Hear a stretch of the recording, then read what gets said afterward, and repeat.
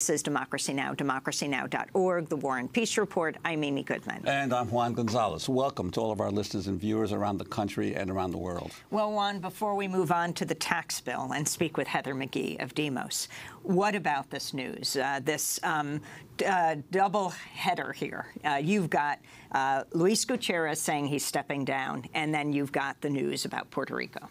Yeah, well, I think when it comes to the issue of Gutiérrez, this is a complete surprise. He was actually filing petitions to run again for Congress, and suddenly, within a day after filing those petitions, then has an announcement that he is resigning from Congress and that he won't run again. I mean, he'll serve out his term, but won't run again in 2018. And immediately then endorses Jesus Chuy Garcia to be the successor to his seat.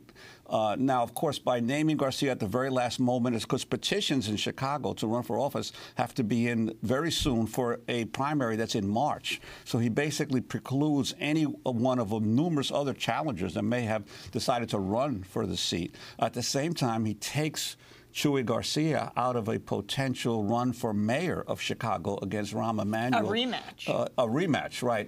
In 2019, Rahm Emanuel has already said he's going to run for a third term. Chuy Garcia was the leading candidate to run against Rahm Emanuel. So, but now, and he lost in a close race. And at the time, Laquan McDonald, the killing of the teenager, and what the city was doing about it and covering up wasn't known. It came out right after the election. That was the key issue that perhaps allowed Rahm Emanuel to win. Had the Laquan McDonald tape come out before the runoff, I have major doubts as to whether Rahm Emanuel would have defeated Chuy Garcia. But now the problem is both Chuy Garcia and Luis Gutiérrez have a long history. They were part of the young Latino radicals who joined the Harold Washington mayoral campaign. They both considered themselves sons of Harold Washington, but they have diverged in numerous ways because Chuy Garcia has maintained, some would say, a more progressive politics. He backed Bernie Sanders for president, whereas Luis Gutiérrez backed Hillary Clinton in the most recent election.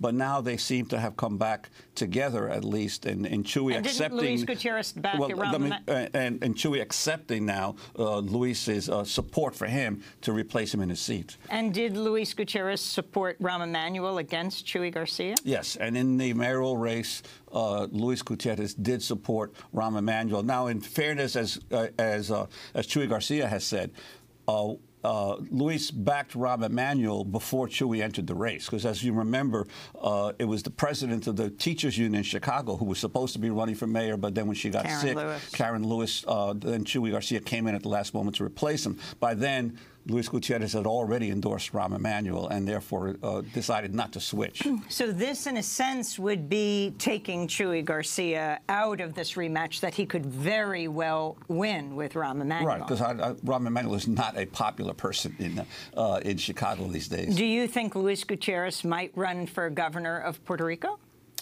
I doubt it. I don't think that the people of Puerto Rico, as much as Luis is a Puerto Rican and is identified with the island, he's still considered a U.S. Puerto Rican. And I find it hard to believe that the people of Puerto Rico would decide they don't have anybody on their island who could be governor except someone who comes from Chicago. He said he wouldn't run for governor of Illinois, but he did not rule out a run for the presidency of the United States. Right, and I think that's entirely possible, and it's certainly that we've seen from other members of Congress who have run that they can at least raise key issues, even if they don't win. And I think that Luis has already staked out his identification throughout the nation as the leading voice on immigration reform. And that was, to me, the most surprising thing, that he's worked for so many years to achieve comprehensive immigration reform, and now is resigning when the job is not done, when the comprehensive immigration reform has not been won. So and he has a great deal of power in Congress. Yes, and I think he's very influential there. So it is a surprise. It's definitely a surprise, certainly for the national Latino community and for Chicago politics. And finally, Puerto Rico, this new news that AP broke about a Florida company getting $30 million that they did not follow through on. This follows up on the Whitefish company getting $300 million that the governor of Puerto Rico has now, Puerto Rico has now canceled, called Whitefish Company, for the hometown of Ryan Zinke, the Interior Secretary in Montana. Well, what a surprise. FEMA has failed once again. I think that anyone who has followed the history of FEMA through all these natural disasters and that have occurred in the United States knows that the agency, through both Democratic and Republican administrations, has been one that wastes money, that provides contracts to friends, because here you have a company that was only formed a few days before it got a contract. How does that happen? With no track record, with no other federal contracts in the past, for you to be given a multi-million-dollar contract to provide tarps, which is not exactly rocket science, and they failed to do so. So it's just another one of the sad chapters in this history of not only of the federal government's failure to respond to natural disasters, but also of the particular problems of Puerto Rico as well.